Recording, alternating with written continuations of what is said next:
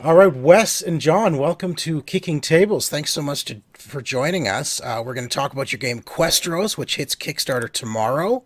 You must be excited, nervous, all that stuff. Looking forward to it. Been through this a few times, and it's always nervous, but more exciting than nervous. Yeah. So tell us about Questeros. What kind of game is this? Questeros is a interesting blend of different card game mechanics. So it's a tarot deck that has a card game functionality for 2 to 6 players. That's kind of the main concept behind it is the card game. But then there's also a solo game called Heroes Quest, and it could also be used in tandem with classic RPGs or even zines to help accentuate an already fun game. Well, what's the gameplay itself? What are you doing in the game? So in the Questeros game itself, it's basically a trick-taking game. So 2 to 6 players take turns playing cards in a number of different class suits. And then there's a special class of suits called quest cards, which are kind of like the highest ranking suits that can outrank the others. But then there is some individualistic card abilities that can tamper with the game. So a lot of mechanics at play, as well as a bidding strategy at the beginning of each round. Okay, so it is a competitive game. Yeah, it's a player versus player trick-taking card game for Okay. the 2 to 6 player version. Awesome. Yeah. Cool. All right. Well, since we're lucky enough to have John here, I actually want to ask, where did you draw your inspiration for the art for these cards? They're absolutely gorgeous cards. Thank you. So Wes is a phenomenal art director for Questeros, and I think in general, because I've seen the work that he's done in his other games, and he wanted to pull heavily from the Rider-Waite tarot deck, which so some of the color palettes I borrowed from there, and also there's a very specific body language and positioning of certain items within the cards. There's some very you have to adhere to some stuff in order to have them be a true tarot deck. So I basically followed his lead, and Wes, is a budding artist himself who recently upgraded to a tablet, and he was actually kind enough to send me concept sketches of what he wanted to see out of each card. Okay. Which just took out a ton of guesswork for me. I've been doing client work for a while, and it was immensely helpful. And I kind of just tried to enhance what he gave me and look at the Rider-Waite stuff and kind of keep that in the back of my head and then try to give it sort of a fantasy twist kind of thing. Awesome. Okay. So those are cards from the game. So that's the one's a card from the game and the one's from the standard tarot deck. Okay. Yeah, exactly. Yeah, you can see the position, the character positioning, and similarities, which looks absolutely fantastic. And John's got this awesome 80s comic style vibe that he puts into this particular line of work, and it really does make it stand out from other fantasy games in a way that I hadn't seen. So when he approached me to do the art for this game, I was looking at a different couple concepts, but then he did a couple of sketches and just said, hey, this is what I'd run with, and I was blown away, and we went forward from there. So was that your inspiration for creating this game? Was you heavily into sort of the tarot card? Figure I got to be able to do something with this deck, or did it come from somewhere else? I was working on a couple of different tangents. I'd been playing a lot of trick-taking games with the family, and Wizard and Euchre and Hearts were kind of our main go-tos. And so I drew a lot of inspiration from Wizard, but I didn't want to just make another Wizard. But I always thought, what if wizards had powers? What if I could make a deck about wizards with powers? But then I came across the fact that tarot was originally a trick-taking game as well before it became known as a divination tool. And so blending those two together was a lot of fun. And then, of course, everything I do is always in the fantasy setting, so I had to put that spin on it. Well, let's dive into the fact that you actually designed the game. You designed the cards to be a game, but also they still have the divination properties of a tarot, as you're saying on your campaign. Explain that. Like, dive into that a little bit. Why did you want to make sure it still held all the divination properties of a tarot card? One of the things I love doing with the games that I make is trying to find ways to cross paths into other avenues. So when I did Legends of Novus, I tried to hit on kind of Dungeons and the Dragons players. When I did Die in the Dungeon, I wanted to hit on classic RPG dice crossover. And so when I did Questeros, I wanted to think of how could I involve another niche that maybe might not be into board games, but could be. Right. And so tarot was a huge draw for that. And just being able to draw on that already predetermined style and kind of iconography of that deck made it really not easy, but a special way to create an art form for it. And John was instrumental in turning those around even better. Yeah. So, John, how hard was that keeping the cards like doing your own art style, your own characters, but maintaining that tarot card look and feel. I mean, not too tough. You know, a lot of times when you're doing reference by sight on a piece, it can be the one thing I did have to do a little bit of was just some surface level research about the significance of the different things that were included on each card. Right. What were some of those things? Oh, you have to make sure that certain hands are up versus down. Sometimes characters are they're facing away from the viewer as opposed to looking straight on towards them. Okay. Also, like different animals and compositional choices about like one thing is in the middle foreground and another thing is in the background, or there's castles versus forest versus ocean. So yeah, there's just a lot of, because they all have significance within the tarot reading side of things. And Wes had expressed that, you know, he was sharing things with the tarot community, and you know, occasionally we did get some feedback where I had to change a couple things. But mostly, yeah, I just tried to like kind of have fun with it, and as long as Wes was happy, I was happy, and I was having a good time working on the stuff, so it wasn't too tough. So all those little points, like someone facing backwards, having an animal in the foreground, background, your cards also have all those little points in it. Those are the things you had to maintain using your own artwork. Is that what you had to do? Yeah, like it's not 100% down on. We still have our own spins on it, and sometimes when they had a fish, we might John might put it in a dolphin, but it represents the same kind of concept. Sure. So somebody that is 100% engrossed in a Rider-Waite tarot deck may have some squabbles about how it looks, but anybody who's just generally into tarot, you can see the identity, you can see the comparison very easily. You know, sometimes when they wanted to have a dog, you know, John has a hyena, or when they had a white rabbit, we had a black rabbit. So we just did our own little thing, but enough that it's different, but still the same. Right, right. It can still be used as a divination deck based on your art. That's actually pretty cool. That's actually really cool. Originally, I was just going to do the 22 cards with art and then icons for the rest, but John's a really good negotiator, and he was able to work with me to make something that worked with a budget for a card game, that we could get line art for every single one of the 78 cards that's individual, instead of just having some generic icons. So that's a big step for a tarot deck, is to go from icons to images. So that's a big selling point when we do launches, that 78 individual art cards. Right. And now just before we move on to some other topics, what about the names of the cards? Because tarot cards have names, specific names. Yeah. Do you maintain the same names, or have you given them all their own names? So for the suits and the quest cards, all have been given their own names, which are very well related to the traditional names. So for example, the Fool in the original Rider-Waite is the Jester in this game, or the Magician is the Warlock, or the Emperor is the Dwarf King. So I tried to, you know, the imagery still stuck, the names can still be tethered. And if you go to my website, I've got every single one of my cards with a subtext of every one of the original names. So anybody who's into tarot can reference. That's all. And your suits, like I think you have blades instead of swords. So that kind of instead of swords and staves instead of wands. So just kind of changing the name. The only one that stayed the same was cups, because hard to change. I didn't want to call them grails or anything different. So kept the cup suit. So now you need to go down to your local fortune teller and tell them to start using your deck and see how things go. Yeah. Well, John's been part of a few of the groups that I've joined for Facebook, and on Instagram I always hashtag tarot, and you get some people that are in the tarot field that say, "Wow, what is this deck? Where can I buy it?" And that's awesome. Kind of what we're looking for, right? That's kind of the pinch point for when you can get conversion. That's really cool. Two revenue streams there. You've got your board games and your divination stream of revenue to come in for that. That's fantastic.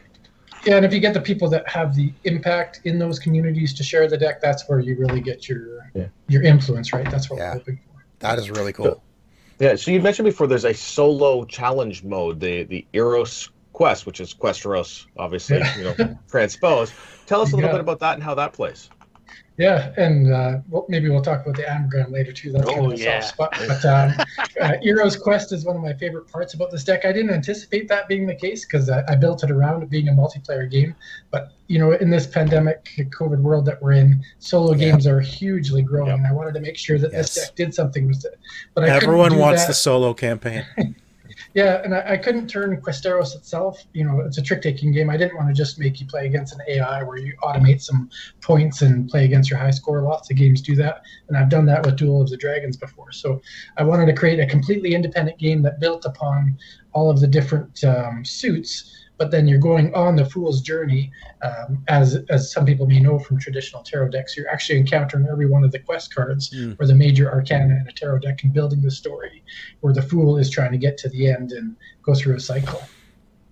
That's cool. That's cool. Now, development, as you're developing this, did you have any specific struggles as you're creating this game? Like, what did you have to overcome to make it work? And like from concept to finished thing, were there hurdles you found yourself in?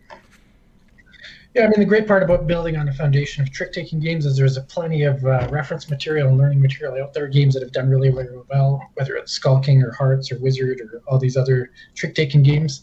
But playing online is a big part of it. So, pardon me, Tabletop Simulator, and now John joined in a few sessions to give that a whirl, and I played quite a few sessions with other individuals. And then playing my own games with family from time to time, or just with myself around the table and just finding out what works and what doesn't. I think the biggest obstacle is the visuals, making sure that the icons were readable and that there was a differentiation between class cards and quest cards, and that the rules were legible. Because you have to really give people a deck, tell them to play it, and then find out if the rules work a few times before you can get it right. And John, what was the most difficult card in the deck for you to get right? Oof. You know, it's tough because it's really like which ones really take the most time. I mean, yeah. What's the name of the one card that has the devil and the snake with the golden chimera? Deck of Fate. Deck of Fates card. Yeah, that one took a little while because it had a bunch of different figures. It had a bunch of different things. It had this cascade of cards that all have different runic symbols on them. I wanted to make everything look like it was glowing, you know. Okay. The dragon also, which is the Earth card, right, Wes? It is the world card. The world, that's yeah, right. The last card of the deck. Yeah. Yeah, that one was also a lot. That one was really fun, but that one took a little bit more because I had to mess with perspective a little bit more because everything else is kind of zoomed in. Everything else is like on our, like, it looks like our reality, but the one that it's this dragon in outer space, like, you know, encircling a globe with its claws and everything. There's like, there's all this crazy body language, and there's, you know, constellations scattered all over the Astros behind it and stuff. So it's just a little bit more intense. Now, have those cards become some of your favorites, or what's your favorite card? Oh, for me, my favorite card is the first card. It's Eros on the cliff with it's gotta, because well, first of all, it was the first one I did when I officially came onto the project, which was a nice milestone. All right, cool. And that's a nice card. It's on the box too. Yeah, and then that's the reason it's my favorite one, is because that first card, it was, you know, my official ushering into working with Wes, ended up being the main character for the game, the protagonist for the solo adventure. He's on the cover of the box. He makes cameos on a handful of other cards. I just love Eros the Goblin. Nice. So, you know. And Wes, do you have a favorite card? Yeah, I mean, if I didn't count Eero the Goblin, because Eero is the embodiment of the entire deck, my second favorite would be the Dark Elves, the court cards, all four of them of the Dark Elves that John put together. He did a really nice dark envisionment of those, and I've always loved the Dark Elf setting. So. No, wow, who doesn't like Dark Elves? Come on. Exactly. Yeah, the Dark Elf Knight is coming down like a vertical pit in a cave where the moon is perfectly framed in the opening of the cave, and he's riding a giant tarantula. He's got like a cloak on. Yeah, it looks dope, man. It's cool. Man, even if you don't play the game, these cards sound amazing. That's the whole size in frames. I think you're in good shape.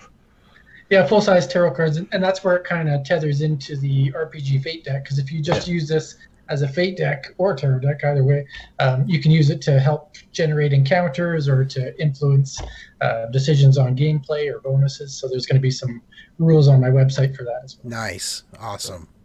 So talk to us a little bit about the campaign. Do you guys have any stretch goals that you can share with us? Any like special cards that are only going to be available through the campaign? Anything like that? I've run quite a few Kickstarters, and John, you know what it's like to try to run stretch goals and keep people interested. I decided I'm going to try a different avenue this time around, learning from Lance Mixter and Grey Fox Games and what they did with Ragnarok. I've seen a few other campaigns do it as well. So more of a timed release type of thing instead of a stretch goal. So no matter how many people join the game, every day I'll reveal a new card, which is basically an add-on to the original deck, which will be a Kickstarter exclusive, and it gives players a way to kind of represent a character while playing the game. So that will be each character will be unlocked throughout the campaign, and then there's one other secret that I'll unlock halfway through. Awesome. So some fun things to put in, no actual stretch goals, because everything I want to do is built into the box already, but just those extra characters, kind of like if you think of Santorini or games like that where you can enhance a game without changing the entire game. You just kind of give it extra power. Sure. Yeah. Now, you mentioned Kickstarter exclusive. Is that going to be the game itself is a Kickstarter exclusive, or these extra cards you're talking about? The extra cards and the extra tokens will be Kickstarter exclusives, and that's to try to encourage getting as much funding before having to produce it instead of after the fact. But the tarot deck itself and everything else that comes with it, there's a token and a score pad and a rule book. That's all part of the retailer pledge and will be available after the campaign. Yeah, so talk about after the campaign, after you've sent it out to your backers. Are you going to get into retail, or is it going to be available online? What's the plan there? So usually the pattern that I've been getting into is if I make X amount of games for backers, I'll usually do somewhere in the vicinity of double or just less than double of a production run of that, and I'll work those through distribution partners or individual retailers, either during the campaign or after the campaign, plus my own website for post-campaign sales. Awesome. Well, gentlemen, it's been a pleasure talking to you about Questeros. Before we let you go, I want both of you to tell us just something about the game, that just sell it to our audience. Tell us why we should get this game. I'm going to let both of you talk towards it. I'll let you go first, John. This game does so many things. Even if you never play with another human being, you have a solo game and 78 cards worth of artwork to look at. I mean, I know what Wes is charging for it, but it's got so much value in this tiny box you can throw in your backpack.